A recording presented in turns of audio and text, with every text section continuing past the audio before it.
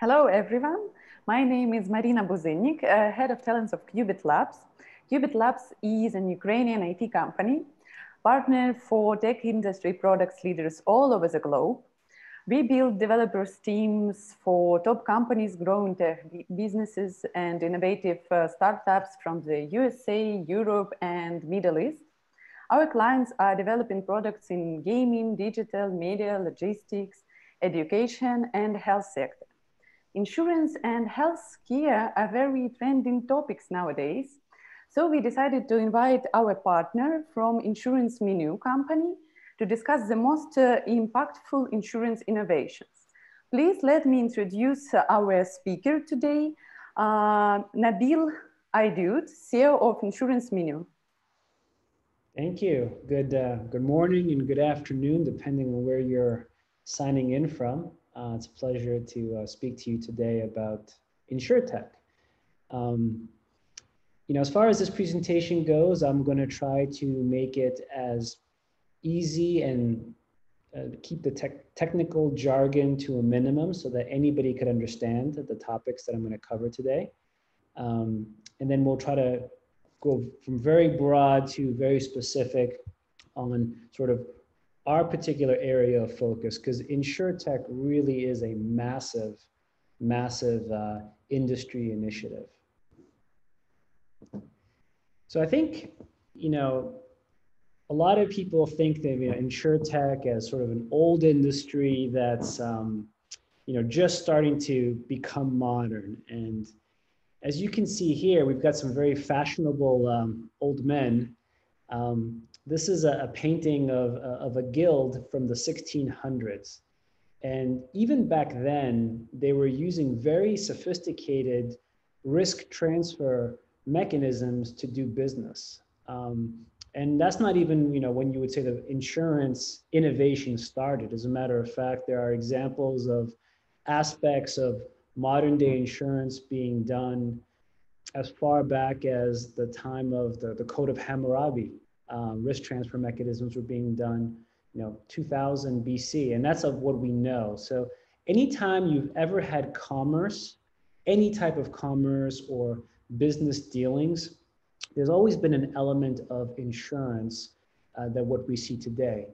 So the reason I start with this sort of historical context is that InsurTech is not really, it's a buzzword, it's very trendy right now, and it's driven a lot of deal activity, but insurance as in aggregate is an incredibly dynamic and constantly innovating force in the way that human beings do business with each other. And we've been doing business with each other for a very, very long time. So to me, InsurTech is a label right now, but it's nothing more than a very consistent attribute of the industry that's always looking to reinvent and facilitate commerce. This is a graph from, it's a quarterly report that's put out by Willis Towers and CB Insights. I really like the way that these guys cover the industry because they're very comprehensive, they're very topical, it's quarterly, so it's always changing. But what you can see in this graph is the amount of funding that's going into the industry. Now, I understand that we've got a global audience, and so this might not be the way that you are used to seeing the industry broken out. But in the US, because of certain aspects, we're broken out into property and casualty and life and health. And I'll talk more about the differences between those two types of insurance. But as you can kind of see here, in the last quarter of 2019, you had almost $2 billion of investment. And you can see it's pretty evenly split between life and health, which is the green line, and property and casualty, which is the purple line. But if you go at the very bottom and you see the deal count, you see that consistently, at least in the last 3-4 years, there's a lot more deal activity. There's a lot more deals in the property and casualty space. And I think that's one of the interesting things that you see is that the investments and the amount of money that's put into InsurTech those checks tend to be larger in life and health because of medical in the United States. That's probably one of the biggest things that separates the United States, that market, that insurance market, from the rest of the world, is that because we don't have government-sponsored healthcare, we're using insurance as a mechanism to minimize people having bankruptcy because of health costs. But that's just the role that medical insurers provide in the US. So that's probably the biggest reason that you're seeing that kind of, these kinds of numbers. That said, when you see, $2 billion invested in one quarter, this is globally. You got to also remember, this is a $6 trillion industry. This is a massive, massive global industry. And, there's probably more in aggregate in terms of premium dollars, people spending on insurance every year. $6 trillion, when you look at it from that context, 2 billion is really just a drop in the bucket. One of the things that I'm really going to try to emphasize for the rest of this presentation is that innovation isn't always linked to funding of startups. We're a startup, but we're still a very small part of what's driving the innovation. There's a lot of other examples of innovation that's happening. It's a really exciting time to be in the insurance world. So let's move forward. In this slide, I try to just kind of give people a sense of the two major areas of the insurance world. And this is, I admit, a very US-centric view. This is not necessarily how it is in the rest of the world, but there's a lot of overlap. So the area that I mentioned before, where there's a lot more activity happening in terms of companies being started, is in property and casualty. And so this is when a business needs insurance for liability, cyber insurance. Marine insurance is one of the oldest types of insurance, where you're insuring cargo going across the ocean. Home, auto, pet. Home, auto, pet is also known as personal lines. So this is people individually going out and buying insurance for their home. There's been a lot of new brands and companies, specifically in the personal lines space, just because we now live in the age of the internet, and these products are so easy to understand. It's very easy to just go ahead and buy that directly. I'll talk more about the sales channel, but home, auto, and pet are examples of personal products that people just go and buy themselves now, and that market is growing very, very quickly. The other ones, like marine, specialty, commercial, those are still more complicated policies. They're oftentimes written specifically for the business. So it's a little bit more of a complex sales channel. Health and life, that's where we play in. And this is one where it's unique in the sense that for medical, dental, and vision, this is something that is a way to distribute the costs of these types of services in the US market. It's not a traditional sort of way of historically a way of thinking about insurance, but medical insurance is absolutely crucial for the US economy, because runaway medical expenses is, I think, the #1 cause for personal bankruptcy. So these benefits, not only are they just important for financial purposes for the average person here in the United States, it's actually the cornerstone of social stability in this country. And as anybody who watches the news knows, that this is one of the most hotly debated political topics in the United States. So it's a very large industry because it has such a crucial role to play in the US economy. And one of the things that really sets the US market apart is that typically this is provided by your employer.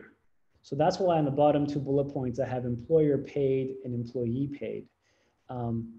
As opposed to, like, say, a European model where it's provided through the government, or it's, there's like a government sponsored plan or option, like, the NHS, or in Britain, or where Canada has. In this case, the plans that are available to you are usually brought to you by your employer. So it's an interesting dynamic. That said, it still works very much like all insurance products. You pay a premium. There is an element of pricing the risk. And then there's ways to prevent people from committing fraud.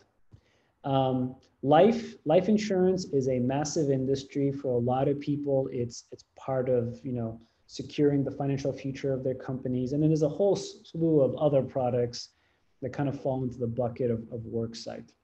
So I would say that in terms of InsurTech, there's not a lot of overflow. So you don't, typically if you're in health and life, you don't really know much about property and casualty and vice versa. So anybody who's thinking about getting into the space, this is the first area that you want to kind of decide. And there's some very big differences in terms of the opportunities, the funding, and the way that the technology is being used day and night. So this one is a little bit more basic. I try to give people a sense of who are the players that have been around for a long time in the insurance world. I mean, these are the incumbents. These are people who are established. So in the lower left-hand corner, the little umbrella, that's the insurers, the carriers. They're the ones who carry the risk, right? The insurers would be the brands like AXA, Transamerica. They're the ones who have the insurance policy that is actually being sold. So they're the ones who make the products, right? The insurance products. In every market, insurance is regulated because of its role in lubricating the economy. The government has a play. Now, one of the things that sets the United States market apart from the rest of the world is that insurance is regulated at each state. Some people would argue that's a good thing. Some people would argue that's a bad thing. Depends on what your political position might be. But the fact is, there's a division of insurance in all 50 states, and each one has a role in authorizing the plans that are being made available to the general public. And then if you keep going, there's agents. So insurance, as I said, most insurance is very complicated. I think there's other operational reasons why you need an agent. But typically, just like in real estate in the United States, you have an agent that represents the interest of the buyer. And it's their job to go out there and look at all the different insurance policies. And you have agents in both health and life and property and casualty. And the agents are licensed by the regulators. Now, one of the big questions that has been around for the last few years is there a future for agents, right? Because now with the internet, there's so much information available. A lot of people are now buying certain lines, certain types of insurance directly. They're not going to agents. Well, I can tell you that in the world that we play in, which is in the health and life space for small business insurance, small business employee benefits insurance, I don't see agents going away. It's still too complicated of a product for people to understand. I think that a lot of agents stand to benefit from changing how they do business to being more digitally inclined, because that's more and more becoming a reflection of how people think and do their daily lives. But I see agents being a very long-standing fixture in how people buy the majority of insurance for a long time. But I'll give examples of disruptors who are looking to change that, but I'll also give examples of InsurTech companies that very much so work with agents. And then the last one is reinsurers. This one's a little bit more sophisticated, but there's a lot of companies out there where their job is to just buy or take some of the risk off of the regular carriers or the regular insurers. These are very sophisticated financial companies that are behind the scenes. Nobody knows about them, or nobody knows who's really owning the particular area of the risk.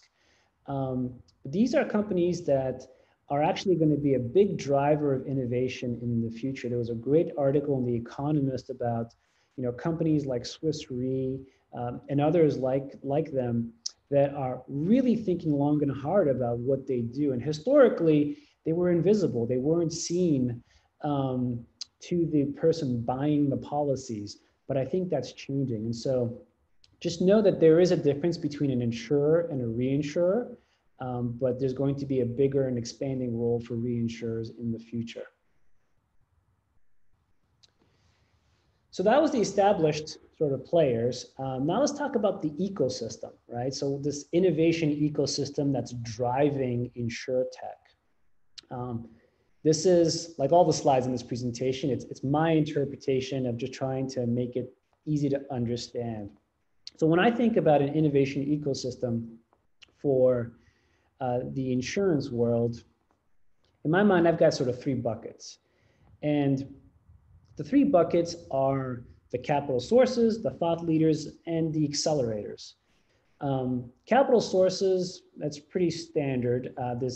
Usually you need investors to fund innovation. One of the things that really sets the InsurTech world apart is there's a much greater prevalence, or there's a much greater penetration of strategic investors. So in consumer business models or consumer tech, you have, these famous VC firms like, KKR or, Bessemeyer. There's so many of them, Charles River Ventures.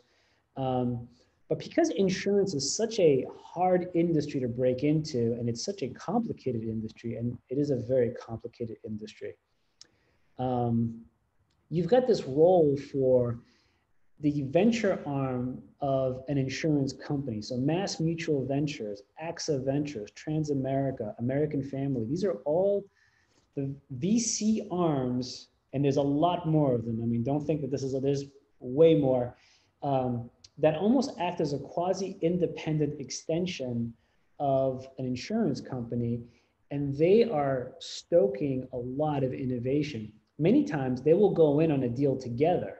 So competitors will actually invest in the same company. And this is fueling a lot of new thinking about how the industry is going to evolve. So it's a very exciting thing. And we raised money from a strategic investor in our world. It wasn't these companies, but so I'm a big fan of strategic investors because it just takes one of the doors down as far as trying to penetrate the industry. There are some great thought leaders out there. And, I would say that, there's always going to be the Deloittes, the McKinseys of the world, and they cover the insurance world, and they've been doing it for a long time. They're generalists. Whereas some of the labels that you see here, like Coverager, Cakenaro, Novarica, especially Novarica is here in Boston with us, they've kind of really staked out a focus on insurance. And what I like about them is they tend to be, well, Willis is huge, but the rest of them are smaller, more local, and they really know the industry from the inside out, and they've kind of made keeping track of InsurTech sort of a cornerstone of what they do. So if anybody's interested in learning more, I really would encourage you to check out some of these players here, because not only are they approachable, but they're very creative in the kind of events, the kind of research that they do. It's very sort of innovative, and it reflects the innovation ecosystem, I think, in a new way. I also think that accelerators they play a very special role here. As I mentioned before, this is a very difficult industry to break into. It's not like, if you have a consumer product where you just build it and then you set up a website and you do e-commerce sales. There's regulators, there's stakeholders, a lot of gatekeepers. And so accelerators are really important, I think, as far as maintaining this ecosystem. And we ourselves, we went through the Global Insurance Accelerator, which is based out of Des Moines. And that's all they do. They only focus on insurance. They're in Des Moines, Iowa, the heartland of America. That is an insurance town. I think I heard that they have something like 100 insurance companies in the state of Iowa. So, but as you can see, there's definitely plenty of accelerators out there that are really focused on the insurance ecosystem. The last one, SVI, stands for Silicon Valley Insurance Accelerator. They're out of the West Coast. But I would say that whether you're looking to become an innovator, an entrepreneur, or you want to tap into the ecosystem, these guys are all global, and they all have a open door policy. They want to connect with people from all over the world. A lot of their sponsors are the strategic investors in the top bar. So, you know, these are all, I think, a good starting place, regardless of whether you're an insurer looking to bring more entrepreneurship or innovation into your organization, or an entrepreneur that has an idea. So where's the innovation happening? I've seen a number of different presentations and frameworks to try to coalesce, to kind of organize everything. But this is my simplified view of where the innovation is happening. And, at the very top, these are the forces that you're seeing. These are the things that are sort of the big macro trends that are changing the perceptions of the industry. And the size of the bar, I think, is what has to me, it's like the level of influence of these drivers. So for example, I think customers are the most powerful force for change. I know that there's a lot of new technology like, artificial intelligence, blockchain, SaaS.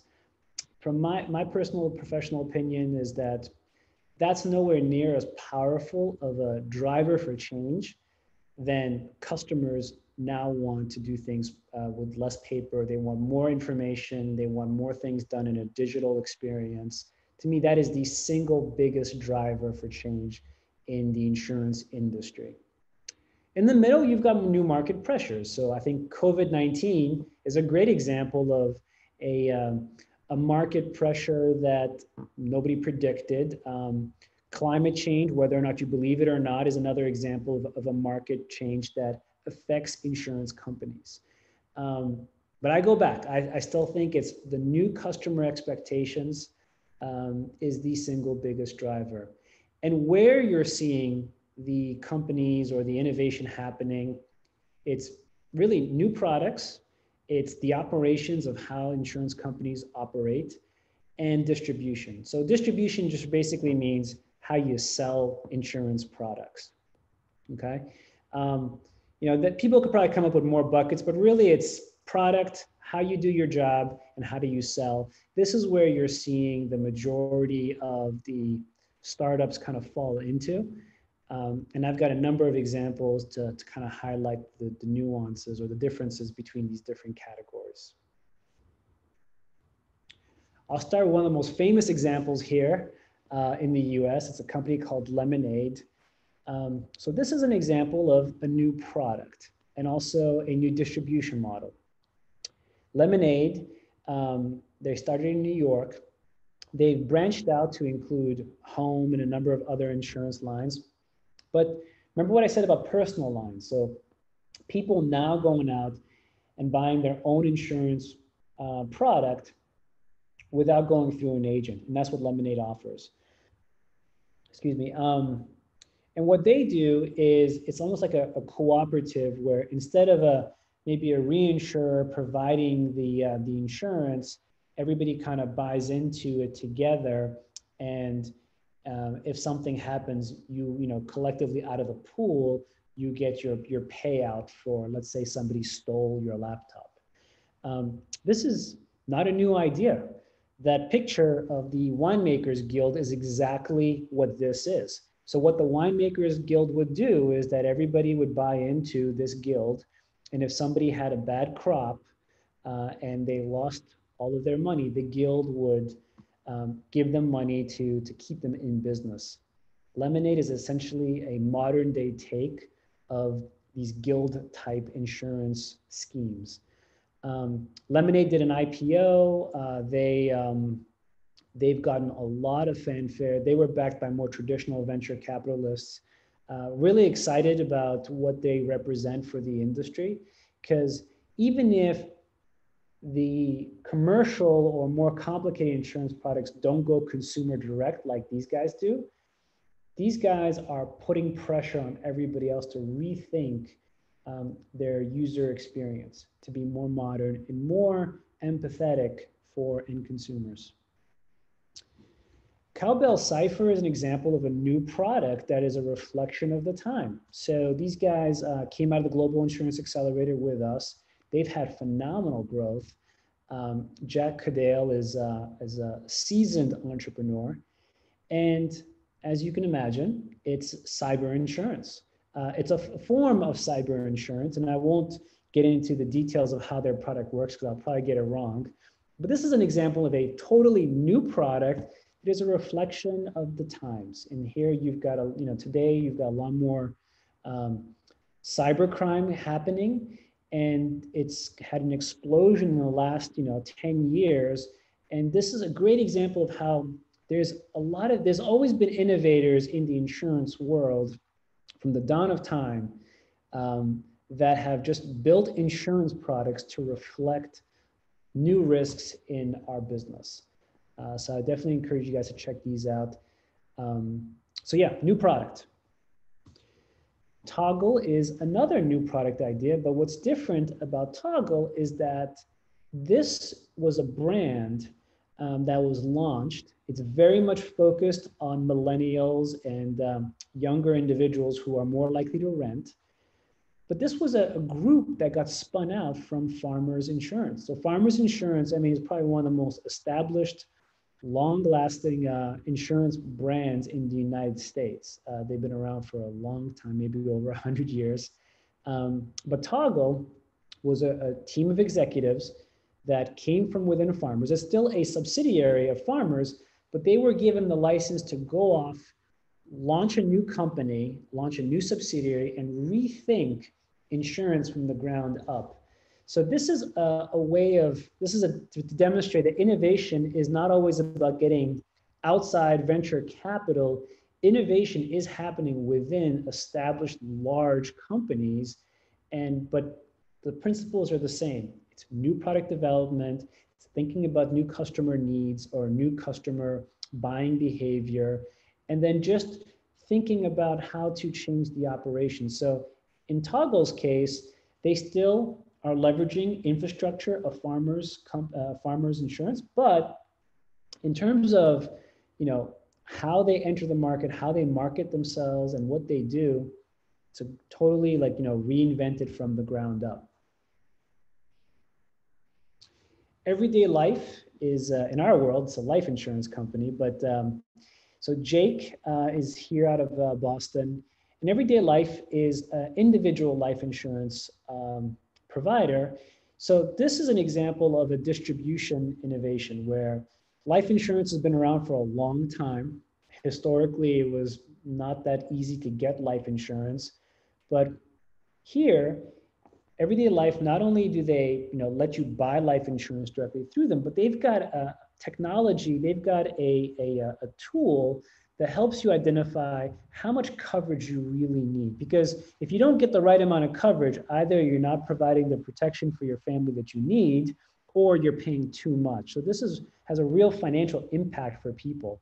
I really like Jake. He's got he's got a really interesting background that you never would have thought would lead to him being a life insurance disruptor.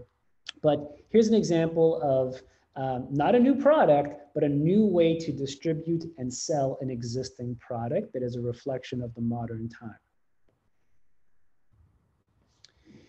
InsurMe, these guys are based out of Phoenix, and this is an example of a new way to do something that all insurance companies do. So insurance companies, they have to set up call centers, and they need to maybe deal with claims or whatever it might be.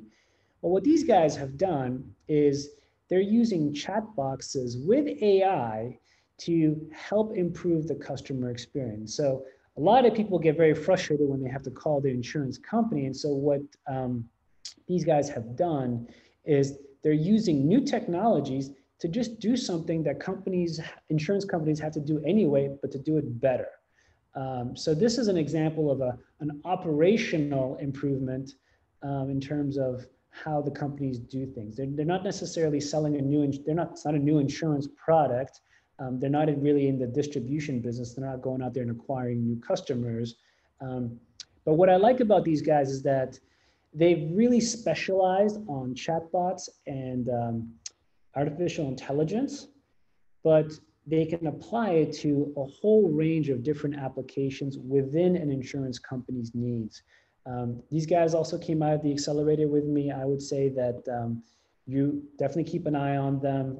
And I would say that these guys have a global footprint. I know that they are looking to work with insurers all over the world. Viewspection is another example of an operational innovator. So a lot of people, when they buy insurance policies, they have to go and take pictures and document things. And usually you've got these like third-party inspectors that come to your property, but it takes time. It's cost. Viewspection lets the owner do that themselves using a mobile app. Again, it's an established part of how insurance is done, but you're using modern day technology. And the app itself is easy enough to use that somebody who knows nothing about inspections and nothing about insurance can go ahead and collect all the necessary information for the insurer to be able to insure the property. Limelight Health is in my industry. They're in the life and health space. So these guys started off in the distribution world. They just got acquired by a company called Fineos, but they were really focusing on, they moved into the underwriting and risk management space. They started off in doing the request for proposals and the distribution, and where they were doing is they were providing technology to agents. So they weren't necessarily going out there and getting their own customers, but they were building solutions for the agent channel. And then they went upstream and started working with the insurers directly. So we're an example. We fall into that bucket as well too. we're not as wide. We don't focus as much of a wide area as Limelight does, but we basically build tools that the insurance companies can provide to the agents to go ahead and bring on more customers and do things in a digital fashion. So everything from quoting, enrollment, and renewing that can be done on InsuranceMenu. I'll talk more about how we see our world later on in the deck. This company is called Rippling, and this is a great example of a company that is in a space that traditionally was not in the insurance world, but they're expanding into the insurance world. These guys are really new, but they're already a unicorn. They've already raised a ton of money. And they built all of these capabilities built around payroll. Payroll is the core part of their offering, and historically, payroll companies were not in the insurance world. Typically, they were local companies that just would do things via paper. But these guys, it's primarily Rippling and Gusto. They are predominantly payroll companies, and just to extend into benefits just made sense. So benefits, when you say benefits in the US, means medical, dental, the employer-sponsored insurance products.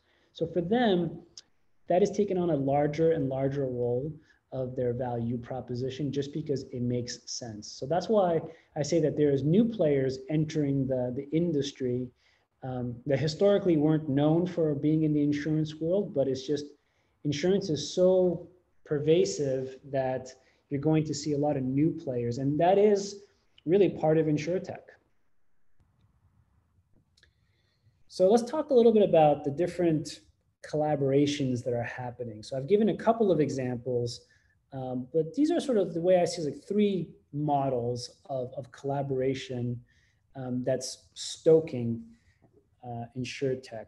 So you've got these like traditional joint ventures. This is where large companies come together and do something that has very massive scale and opportunity. Long time to market. These deals take a long time to make happen, and the cost is high, but the potential could be huge. I've talked about the accelerators.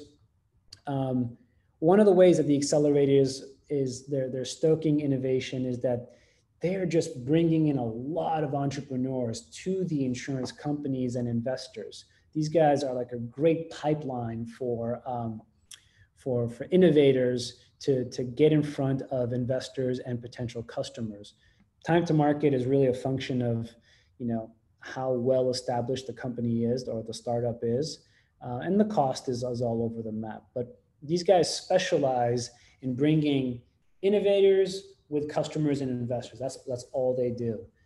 The third type of collaboration is something that we really believe in, which is just pilots, doing fast to deploy pilots. And I think this is where, for a lot of when you think about a lot of insurance companies who don't necessarily want to throw millions of dollars at something that could go nowhere, I think that pilots is a great way to increase organizational learning, and to do it at a very low cost. So we're really trying to kind of establish this mindset as a very valuable way to stoke innovation. And we would encourage every insurance company who hasn't done something in InsurTech to think about how do they just increase the number of pilots that they do with insurance innovators. So this is an example of a large strategic joint venture. It's kind of exciting. So Cigna is a very long-standing medical carrier that has a lot of other lines. Oscar is one of those startups that turned into a major medical carrier. They've raised a lot of money, but they were a digital-first medical insurance carrier, whereas Cigna's been around for a long time, that maybe wasn't as strong on the digital presence. But they've partnered together to go after a very large segment in the US economy, small businesses. So this is two incumbents with two very different value propositions coming together to effectively launch a new product. But they're in the insurance world. This is another exciting venture that you're seeing here, where you've got three non-insurance companies coming together and doing some kind of a medical product health venture with their own employees. So they're kind of testing this new way of reinventing health insurance to make it available to their employers. So the name of the program, or the name of the company, is called Haven Healthcare. It's based here in Boston. The CEO is a doctor by the name of Atul Gawande, who's a very well-known author. And what's exciting about this for me is that this is going to, whatever best practices come out of this, I guarantee you that the rest of the market's going to try to pull from. So, and these are companies that are known innovators. They're in their respective industries. Amazon, Berkshire Hathaway, JP Morgan. I mean, these are very dynamic, best-in-class companies in their own sectors. So this is the Global Insurance Accelerator. This is a much more common method by which collaboration happens. So as you can see, it's an accelerator that's funded by a whole host of insurance companies. And what's nice about this model here is that, like I said, the accelerator brings a pipeline of startups, and all of these companies who do compete with each other. It's when they are looking at these startups, they're constantly being exposed to new ideas, new approaches to solution, and the environment is such that there is there's no downside to asking questions about doing things differently. Because when you're in a larger company, there's a lot of organizational momentum and fear about moving the chains too quickly. But here, when the executives leave their offices and they go to the offices of the GIA, anything is up for discussion, and they're collaborating with their peers and competitors at competitor carriers. So it's a really great way, and it's not that expensive to support an organization like this. So in your respective countries, if you don't have something like this, I would really encourage you to maybe reach out to the GIA and learn more about their model. this is an example of a pilot that we first started doing and has blossomed into a long-standing business relationship. So for us, and I'll talk more about sort of what our criteria is for a pilot, but we took the products that Delta Dental of Iowa had, and we built an e-store. This is something that was very much in our capability set. We could do it very quickly, and it adds an entirely new dimension to how they're doing business. This is a very low cost, low risk way for an insurance company to try something new, is by partnering with a company like ours to just see if there's the opportunity to venture into a new channel, for example. And e-stores, e-commerce, that is something that historically this industry hasn't done. And it's a great candidate for a very quick to deploy pilot type collaboration.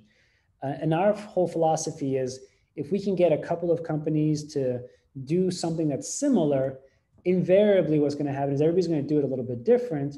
And that's where the new ideas and best practices come out. So I guess in closing, I'll just kind of talk about our playbook and sort of how we think about what's a good candidate for a pilot. And again, when I say a pilot, this is because we're trying to, both as the provider of a solution, but also for the partner, just to try to learn together. And I think that's one of the most refreshing aspects about InsurTech, is that it's gotten more, it's more acceptable to go into some kind of a venture together and not know what the outcome is going to be. So for us, we look for standardized products, because if these are products that have to be priced individually, you're not going to get the efficiencies of technology. Standardized products lets us just kind of build an engine that prices things. We look for a fragmented market. So for us, we do a lot of stuff in the small business and individual market space, because there's so many of them that you need technology. If you're building a product that you're going to sell to the IBMs of the world, you don't need technology as much, because you can, the revenue opportunity is such that you could throw an entire account team.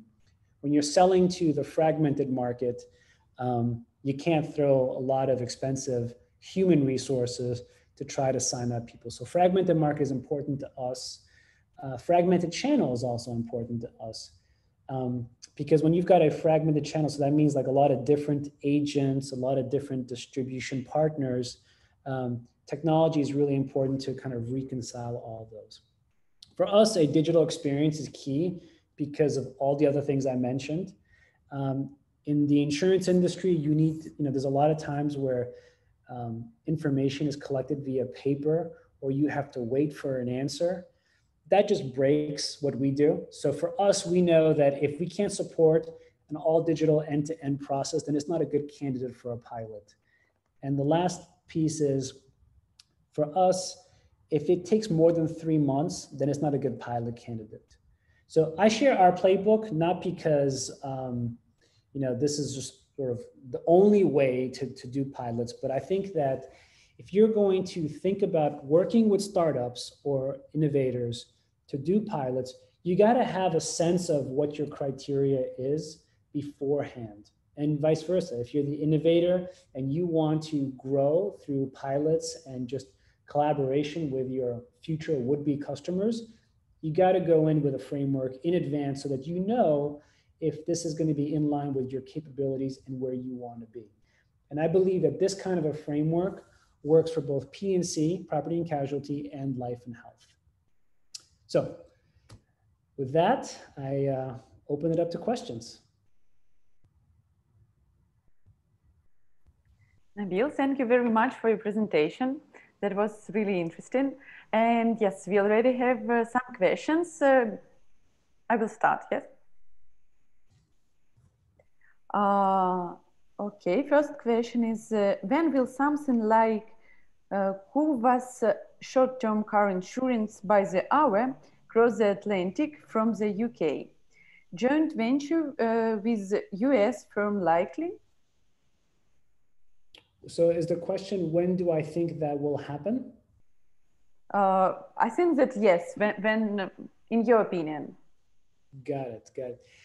I think it'll happen as soon as the regulators let it happen. I know that I've definitely heard of many people who would love to see that, especially in the age of Uber or whatever, there's so many of these companies where, you know, people are part-time driving their cars, or in the sharing economy where people like kind of rent out their cars. So I think that there's an appetite for it, but the regulators are standing in the way. So really, it depends on what whatever the respective country is. I don't know much about how the UK is in terms of approving new insurance products, but in terms of the appetite to provide those products, I know it's already here. Mhm. Okay, thank you. Another question. Do you think the DNA tests will in future influence insurance costs?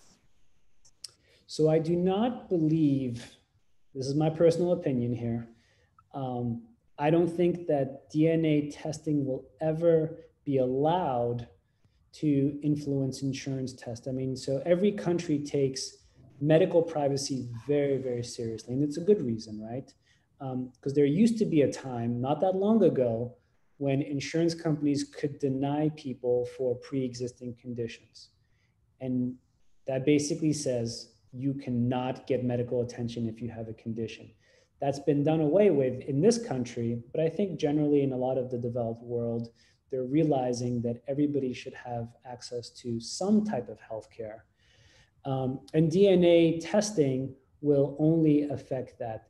So that's a double-edged sword, right? So DNA testing, usually when they think about that, they think about um, are you a good person to insure? So there's a downside to it, that if your DNA has something that's not good for the insurer, you'll be denied coverage. But there's also a positive side. So let's say that you have a DNA profile that means you're a great risk. Then maybe you should pay less for your life insurance, right? So I think the natural expectation is that you can't have one and not the other. So probably in the middle, you're going to see that DNA will be excluded in things like life insurance, in things like medical insurance.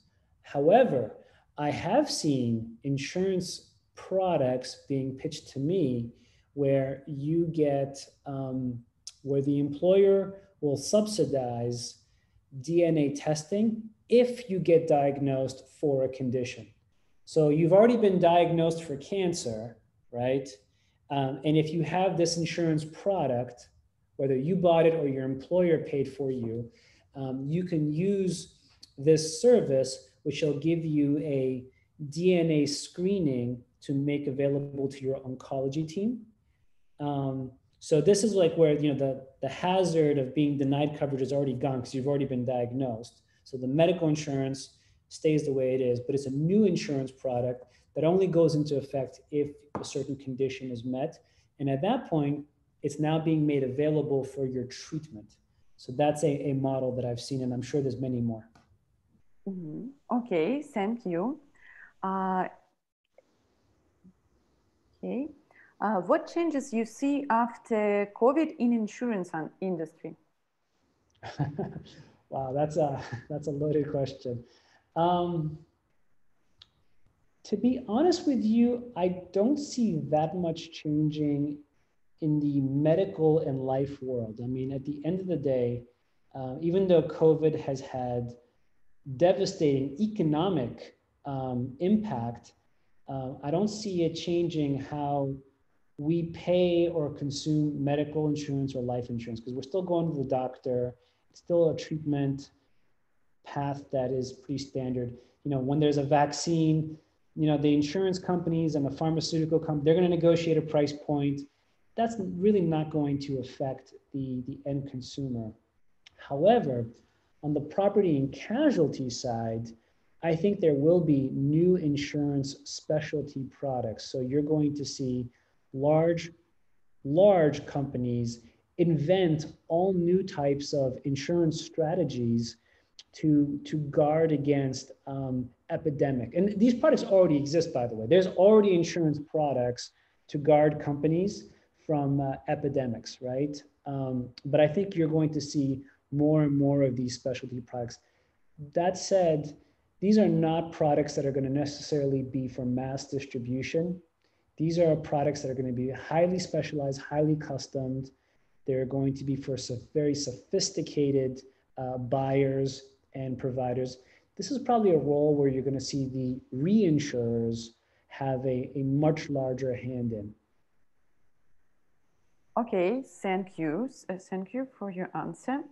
Some more questions. Are there separate providers of data, or every company have to gather their own data? Yes, so that is a very exciting area for the insurance industry, and it's because of artificial intelligence, right?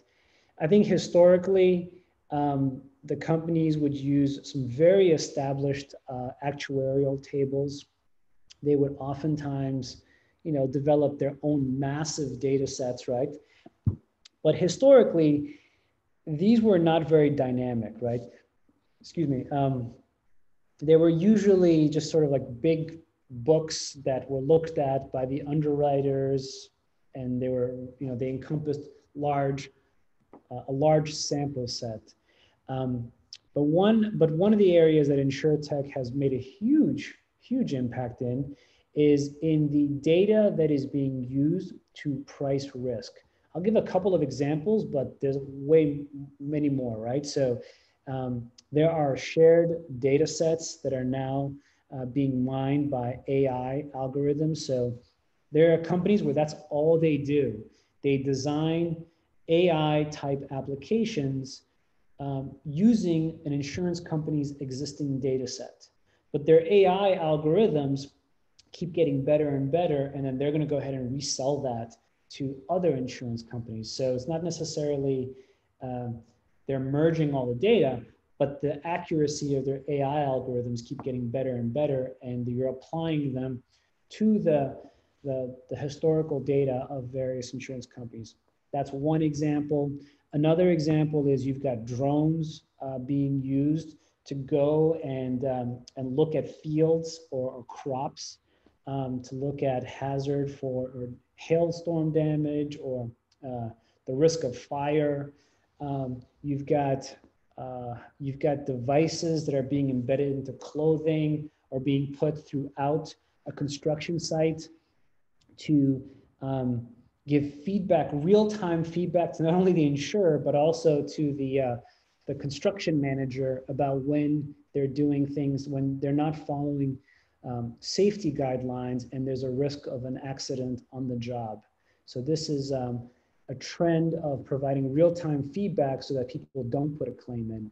That's in a commercial setting, but also life insurance companies. RGAX is a great example of a life insurance company that's using wellness to help people not put in a claim, to not die, to stay alive, by losing some weight or quitting smoking. Understood. Thank you. Question. What are the opportunities for using wellness, i.e. early identification of risk, in custom-built plans for small groups? Can you say the first part of the question again? What are the opportunities for using wellness, early identification of risk, in custom-built plans for small groups? I didn't get that. Valence? What is that word? Wellness. Oh, wellness. Sorry, I apologize. Wellness. Yeah, so that's a great example of, so that's the example of the last example I gave with RGA, right? Where they're using wellness to minimize claims. I'll give you another example of where wellness applications is actually tied into the insurance equation. When somebody goes on disability, so short-term or long-term disability, right? So they had an injury or something happened, they can't work. So these disability products, they pay you to supplement the income that you're not getting because you're not working, right? Mm-hmm. There's a new trend where you try to get people back to work as quickly as possible. So if you got injured, they're providing additional access to nutritionists, coaches, PT, physical therapy, to just get you back onto the, get you back to working and collecting an income. So not only is it on the, in the life world, but it's also in the employment world.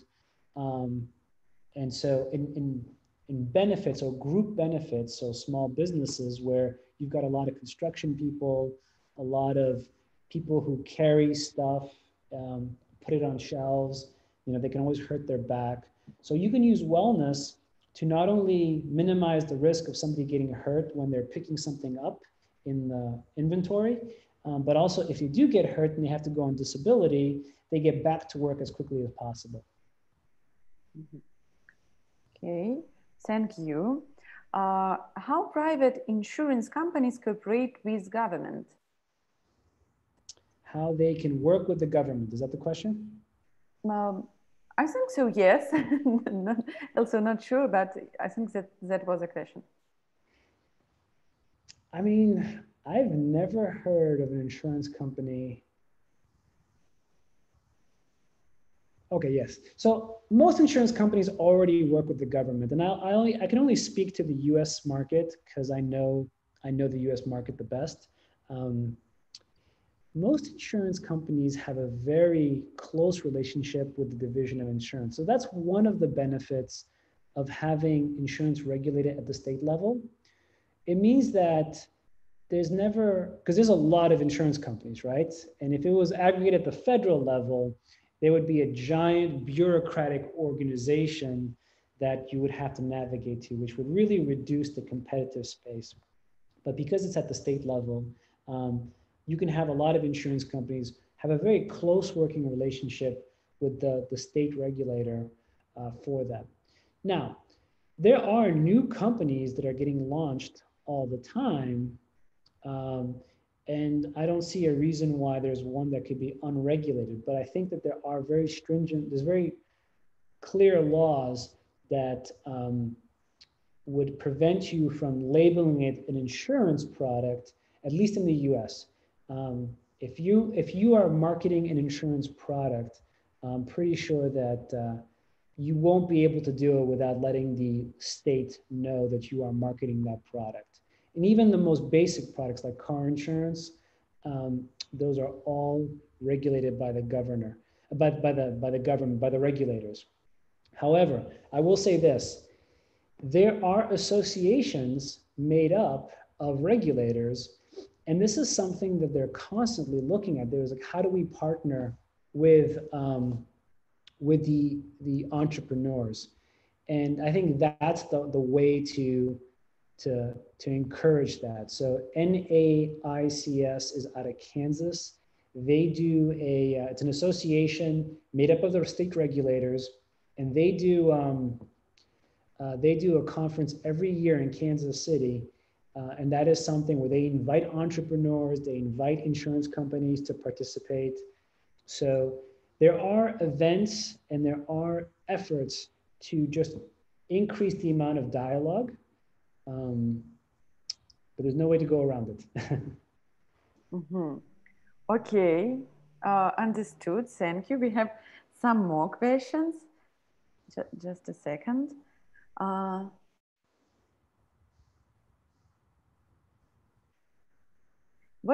Okay, are you betting more on the innovation from insurance companies or from startups, and why? I guess I'm betting more on the insurance companies. And the reason I say that, even though I'm a startup, I'm not an insurance company, but the reason that I'm betting more on the insurance companies, that it's a very hard industry to break into. And these insurance companies find it so easy to just buy the startups. Any startup that has reasonable success, oftentimes they get bought up pretty quickly in their life cycle. Very few make it to the point where they can become a large established player. And that's just because this is an industry that requires a lot of capital. It requires a lot of capital. It's very bureaucratic. So I think the incumbents are going to probably drive most of the innovation. But what is very positive is that the industry is so much more open to working with non-insurance people. They're willing to pull from all different types of disciplines, people who come from various backgrounds. And these accelerators have done a great job, like the Global Insurance Accelerator. They've done a phenomenal job of educating insurance companies on how to work with startups. So yeah, I think it's the insurance companies are going to continue to evolve because that's what they've been doing for thousands of years. But they're going to do it through acquisition. Okay, thank you. And we have the last question. What is your biggest concern regarding the future of insurance? We're talking about a $6 trillion industry. So I'll just talk from my perspective in the health and life space. I think that there's a very real possibility that you don't have enough effort to educate people on why they need to have insurance. So I'm going to get all philosophical here, but I think that insurance is a very important part of our economy, but it's not easy to understand. It's very hard for the average person to understand what risk is, because risk is it's a hard thing to understand. Most people don't know how to quantify risk, and more importantly, how to price it, how to actually say this is what the risk is worth to me, right? So I think financial literacy, and that's really what it comes down to, a lack of general financial literacy, I think is the biggest risk to the insurance industry, because you need insurance, you need all types of insurance to guard against the unpredictable. But if you don't do that, then you have a lot of people who will have the ability to retire, to protect loved ones, to be able to get medical care when they need it. Those options will all go away if they don't understand how to use insurance to their benefit. So it's an education challenge. If you have that, everything else will get sorted by itself. But educating the average person to understand how insurance works, that is hard, very, very hard. Okay, understood. Thank you very much. That was really informative. Maybe you have something to add? No. I tried to speak as plainly as possible, and I caught myself a few times getting too technical. But I hope people who are not in the insurance world were able to learn a little something about the space. Yes, I'm sure they will do. So thank you very much for investing your time. And I hope to see you soon, maybe with another interesting webinar. Absolutely, it's my pleasure. Thank you, everybody. Thank you. Have a nice day. Bye. Bye-bye.